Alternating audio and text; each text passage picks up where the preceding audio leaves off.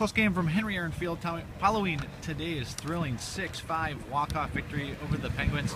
Coach, made it a little tough on yourself, had a 5-1 lead late, but still your team didn't fold, kind of held did what it needed to do and got the walk-off win telltale.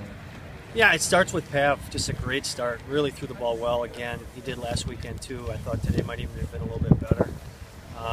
You take that 5-run lead into the 5-run lead into the 8th. And strike zone got away from us a little bit, and then we gave up a couple of big hits. To their credit, they didn't quit playing, tied that thing up, and then to our credit, we didn't quit playing either and feel sorry for ourselves. Tell had lined out 2 or 3 times in the game, and so it was just a matter of staying focused, staying with it, and finally got rewarded when it really counted. I was going to say, you kind of touched on it already with Pavlovich. You feel like you're cruising. It's 5-1. He goes 7 innings, 3 hits, 1 run, 7 Ks.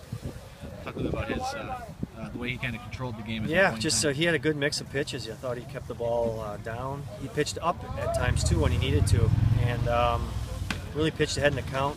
And when he does that, he's going to be pretty good. And that's what he did today. I thought he did a great job of that. Almost got me. Almost. Too much wind. But yeah, like I said, it starts with Pav. We're just looking for quality starts, play clean defense behind them, and let our offense go to work. Talk about 2-out hits too. A couple in the game. Big one just seemed like an insurance run at the time. Herman gets that one that puts us up 5-1, but then, like I said, that ends up being a huge insurance run, and then Tal with 2 outs as well. 2 outs are almost always the difference in ball games because you're not manufacturing the run.